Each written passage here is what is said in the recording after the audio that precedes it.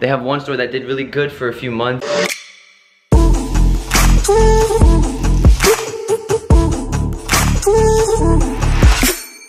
What is up, you guys? Thaddy's here. So I just touched down in the beautiful Bahamas after trip from LA, but again, it's just super hard trying to actually make videos consistent. Oh, that's right. I'm just gonna wait until that. Okay. It's really hard to make consistent videos like while you travel so much. But I don't know. I'm trying to figure it out, guys. I'm hiring a bunch of people. I'm hiring a bunch of people so that I can start delegating and start outsourcing some of the tasks with YouTube. Just editing, thumbnail, like all this other stuff, so that I can make more videos for you guys while I'm always just on the go and whatnot. But I don't know. I think it might be more cool to also start making a little bit more lifestyle, not lifestyle like content per se, but just instead of just straight sit down videos, which are just really boring, kind of just like bring you guys a little bit more into my life. Which I think just that in itself will also help with some of the small kind of like things that would help you be more successful in terms of business, right? So that's kind of what I'm thinking. But this video, guys, I got a lot of messages and DMs kind of just talking about, oh, my dropshipping store, like this store is doing okay, but it's not like my main or it's not my main priority, but like they want to do other stores, or they have one store that did really good for a few months and then that was it. The sales stopped coming in. They started paying a lot more per purchase. Shoutouts just weren't working with them. But the thing that I want to show you guys, right, and that's why I titled this video, it's just that like when you dropship, guys, especially with with e-commerce and online social media marketing and just with like paid ads and everything like that, dropshipping is usually, so there's like, depending on how you launch your store, right, you can either go a trend-based store or you can do more of just like a necessity kind of based store, right? And with trendy stores, right, you're capitalizing on hype, you're capitalizing on social media activity about a certain project, about a certain product, stuff like that, okay? And when you do that, guys, it doesn't last forever. Like hype doesn't last forever. Popularity in certain topics just doesn't last forever. Some of it, lasts a few months. Some of it lasts a few weeks. Fidget spinners, for example, that lasted a few good months. So people that hopped on the train or were on that train early made a lot of money for a very good few months, and then it all stopped, right? So that's what I want to kind of show you guys with this video, and just kind of show you guys my laptop and kind of just break that down for you guys, so you guys understand that when you're dropshipping, you can't, like, the one store you start, or like your first store that has good results, that's not going to be the store you like, the last store you ever make.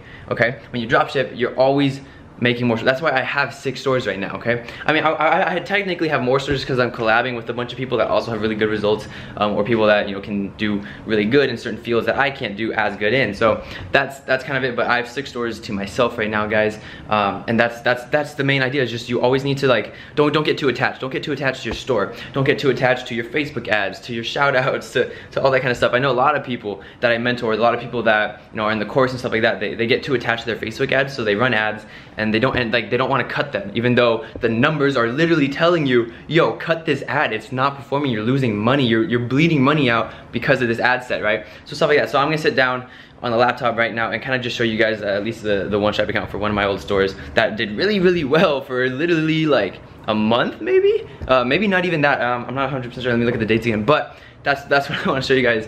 I'm breaking down so you guys can understand, like, okay, with dropshipping, like, you got to be used to moving on, or having a lot of different stores, multiple stores at once, stuff like that. All right, so we're gonna set the camera down and hop in my laptop here. On here, as you can see, the Stripe account is right here. We'll refresh this, and then the name, as you can see, is DS Shop 3, so Dropshipping Shop 3. So yeah, so guys, this one is again inactive, but again, it had a very good sprint, literally just for I think a month or 2. I mean, I guess you could technically say 2 months, but I think towards the end of August, you see here, $10,369.50. But in February 2018, it was $85,968, and then January, so literally January, I wouldn't even count. So yeah, I'd say a month and a half, guys, of just really good numbers, right? So ads were going well, stuff like that. But the thing with that is, like, it was based on a trend, right? And with dropshipping, again, this was dropshipping shop number 3. With that, guys, you can't get attached, right? And I think that's the biggest thing, especially with beginners in dropshipping, right? Hold on, the camera it's just not focusing today.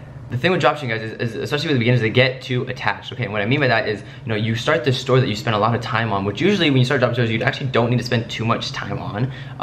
You're really just a few hours if you know what you're doing. I'm actually gonna make a video about that, just launching a store in an hour. But guys, you don't need to spend that much time, but a lot of beginners, because it's their first time, right? You do feel like you need to spend a lot of time on your website to perfect every single thing, your social media platforms, to curate all the content, just do this and that, right?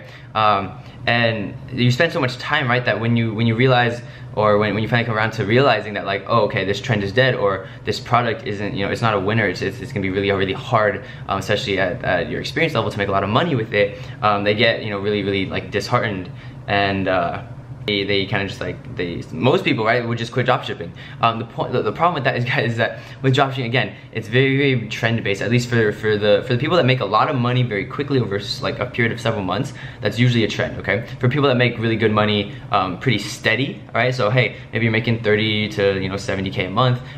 That could be relatively steady, right? Depending on, you know, on your marketing and the product and whatnot. But if you're doing, you know, a month where, okay, hey, you made, you know, almost $90,000, and then it sort of just died down from there, it's trend based, all right? And that's what this was for this one. We capitalized on a trend, scaled it, blew it up for a bit, and then right when we saw it was done, we're like, all right, we don't want to waste any more money, we don't want to spend over, you know, X amount of money per conversion, stuff like that. So we just stopped it and opened up another store, right? So again, guys, it's like a double-edged sword, guys. That's the beauty of dropshipping, where you're never tied down to anything. Okay, you can start up a store literally less than $50, get everything running, start making money the very next day on a trend. Okay, the problem with that is once it does die, you do need to, you know, restart, and that's something that a lot of people just can't really get around or wrap their head around. But it's something that I wanted to show you guys, just because with, you know, with dropshipping and with a lot of, you know, naysayers or just people that just don't vouch for it, or they don't like dropshipping, right? They always say like, okay, well, you know, dropshipping is dead, or, you know, this and that, right? The thing with that is, the industry, guys, is literally supposed to double in the next 2 years. Okay, so anyone who's saying that any sort of e-commerce is dead is not really looking at the actual data or the actual numbers of it per se. But yeah, guys, again, I don't want to make this video too long and just drag it on. Again, this is a super quick video, just showing you guys, okay, look, this was a trend-based store that made almost, you know, $100,000 in its very short time lifespan, right? Capitalizing on a trend that you guys can do just as easily. Okay, but yeah, guys, that's the video. I'm out here in the Bahamas, just trying to make at least some sort of content for you guys, so you guys at least can, like, at least for this, kind of understand, I guess, the whole process and funnel. And again, guys, for this one, we actually use Stripe, so we didn't use Shopify payments or anything like that, because Shopify payments is a lot easier to get hit with a hold. Stripe, it's a little bit easier to avoid, and then Authorize.net, if you use that, which we do for some of our payment processor or for some of our like stores, that you basically won't get hit with a hold. Shopify payments is basically a subsidiary of Stripe, so Shopify payments hits the hold. Stripe will sometimes hit you with the hold, guys, but Authorize.net, you're usually pretty safe. But that's why we use Stripe for this one, just because we knew we were going to be doing a lot of volume very quickly. We didn't want any of that money to get held up, so we use Stripe instead of Shopify payments. Okay, but yeah, guys, so that's the video. I hope you guys enjoyed. I hope you guys gave you like at least some insight or some, you know, inspiration, some knowledge, and just like, okay, with dropshipping, you know, you always need to be ready to to move forward, to move on, to move to this next store, the next shop, the next product, and stuff like that, guys. So again, I do plan on making, you know, taking a Shopify store live, so that should be one of my next videos here. I will be taking a Shopify store live in, you know, less than an hour. I'll show you guys how to actually generate your first sale in less than 20 minutes after being live. I got so much stuff planned for you guys, and then like with that being said, I'm adding a whole bunch of stuff into the course, guys. I might actually be raising the price, so if you are interested in that, link is in the description. As you guys see, if you visit the new course page, you'll see that there's already some new stuff in there. So that stuff that's already in there and about to be in there very soon. And then I have even more secret stuff that I can't tell you guys, because I'm going to basically be using that, adding that into the course, and then upping the price a little bit down the road. So that's the video, guys. I hope you guys enjoy. Leave a like, leave a comment, respond to everybody's comments. I hope you guys are having a fantastic day. Don't forget to subscribe, and I will see you guys in the next video, hopefully still in the Bahamas, so I can make more content for you guys. But if not, I will be in Arizona and Washington right after this, hang out with, you know, I think you guys know Sebastian and some of the other boys. So that's the video, guys. I will see you guys next time. Take care and peace.